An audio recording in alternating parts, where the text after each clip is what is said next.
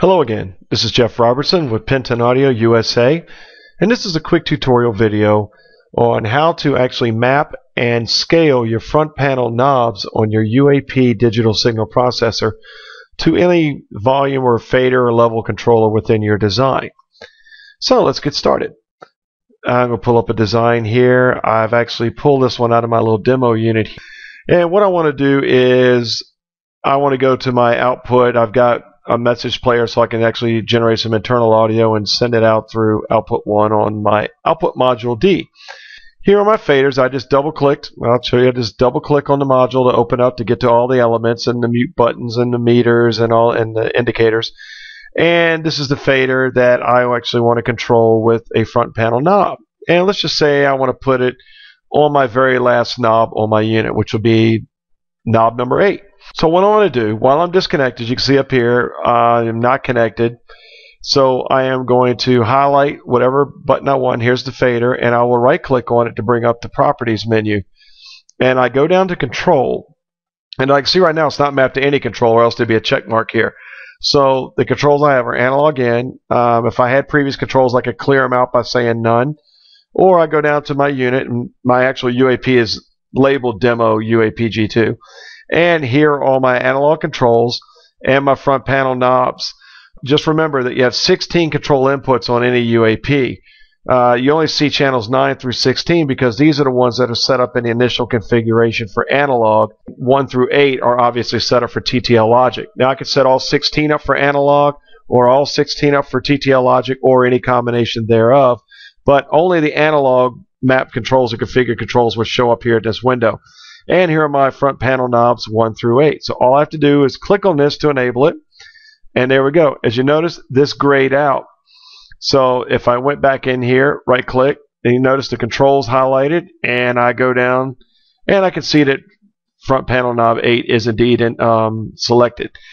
One important fact to remember about the front panel knobs, it's a great feature, is I can map, we'll go back to this control, multiple controls from a single knob. See, I can map that one, and I can go to this control if I want, and we'll go to front panel knob. So there you go. So I could actually set it up and just to look at it and verify it so you can see knob 8 could actually control all 3 of these outputs. I'll go and clear these out just to show you how to do that. Highlight and click none, and you notice that it goes back to its normal highlighting, and I'll click none there, and notice it goes back to its normal shade. Being able to control multiple inputs or outputs or level controls from a single knob is helpful. It's useful when you have stereo inputs and you want to control both the right and left channels if they're occupying 2 inputs with a single knob. Also, if you just happen to have multiple zones or outputs or multiple speaker zones, paging zones, or amplifiers feeding a given area and you want to control multiple outputs with one knob, that's a good way to do it as well. So keep that in mind when you're doing your designs. We have mapped that knob to that output. So if I go up here, and since I mapped it, I will compile. All right. So what we need to do now is, I said we've mapped this to this fader, so we actually I'm not physically connected to it, so I can't really move anything. As you see, I'm moving the knob, but you don't see anything with the fader. So what I'm going to do is I am going to compile. There we go, and we'll store the design into the machine. There we go. We are ready to go. Now, if I open this up, I will put this over here. I'll leave my cursor right here, but just take a look at this fader, and I am just going to reach over here with my knob, turn it all the way down, and now I'll just bring it all the way up, and there we go. Now, if we look at what we have here on the measurements, I can't highlight because it's on third-party control, but you can see these are set for 0. The faders as it goes is -60 all the way up to +20. Well, it's the same on this one. So this is -60 all the way up to +20. Well, that's not really useful because you would almost turn the knob up halfway before you really started hearing any difference, and the whole bottom third of the travel wouldn't do anything. It'd be muted out anyway. So what we need to do is scale it. So we have verified that the knob does indeed control the output that we want, but we just got to fix the scale.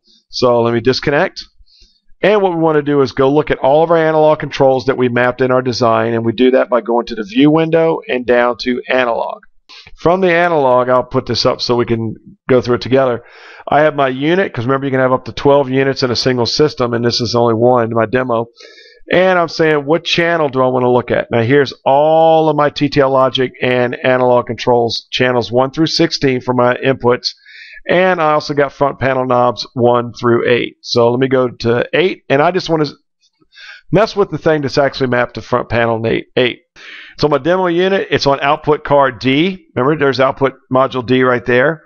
ID1, that is actually, it's highlighted right there to show the one I'm talking about because that's the one I'm wired to. It's a level control. That's what the element I'm doing with it. And it's input 1, which you don't have to really worry about. That's just the input to the module as well. And then the band outputs, there's no output module or anything on this. It's actually an input into the module to go out. But here are my key things. I have my minimum and maximum. This is your scale. So a really good minimum scale might be, let's just say, -30. That's a good one. -40, -30. That's pretty much muted.